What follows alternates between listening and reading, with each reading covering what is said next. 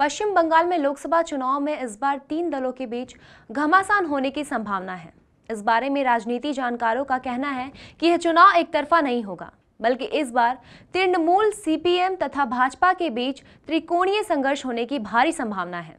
साथ ही यदि कांग्रेस वाम दलों के साथ मिलकर लड़ती है तो उसकी सीटें बढ़ सकती हैं। खैर, फिलहाल तो इस त्रिकोणीय संघर्ष में सभी दल अपनी अपनी जीत की संभावनाएं तलाश रहे हैं। पश्चिम बंगाल में पिछले लोकसभा और विधानसभा चुनाव को देखें तो उसमें विभिन्न दलों को मिले मतों से साफ है कि राज्य सरकार के रूप में तृणमूल कांग्रेस उनकी पहली पसंद है। लेकिन तृणमूल द्वारा 2016 विधानसभा चुनाव में जीत दर्ज करने के बावजूद पूर्व लोकसभा चुनाव में मत प्रतिशत 40 मत गिरने के कारण सीपीएम और भाजपा भी पश्चिम बंगाल में दावेदार के रूप में आ सकती है।